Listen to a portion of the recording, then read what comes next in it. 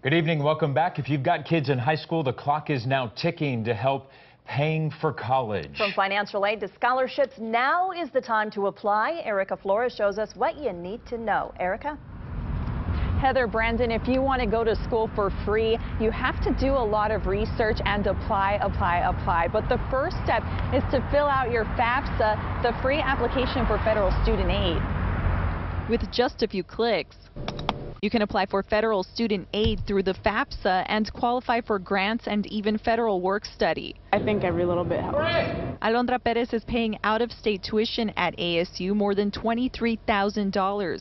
And for those paying in-state tuition, like $9 grand for every semester or every year. But the free application for federal student aid, or FAFSA, isn't the only place where students can find free money for school. I didn't receive much financial aid, but I did get some academic scholarships, so I have received reduced payment on my tuition. Apply for any merit-based scholarship they can. I have the Dean's List scholarship, and that gave me $11,500, so that helps a lot. There's a lot of free money out there. Melissa Pizzo, executive director of ASU's Financial Aid and Scholarship Services, says it's just a matter of finding it. Look within your local community. There are many civic and community organizations that support higher education.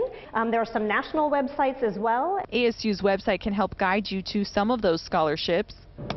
It is really up to the student to take the next step, to find the application and submit the information to make themselves eligible to receive that financial aid. And Pizzo says some scholarships require the submission of a FAFSA, so that should be the first step. To maximize the amount of aid you can get through FAFSA, ASU recommends filing by March 1st. And this weekend is College Goal FAFSA. There will be several locations across Arizona where students can go to ask questions about their FAFSA and even get help filling out their FAFSA. We'll have a list of those locations on our website, azfamily.com. I'm reporting live in Tempe, Erica Flores, 3TV.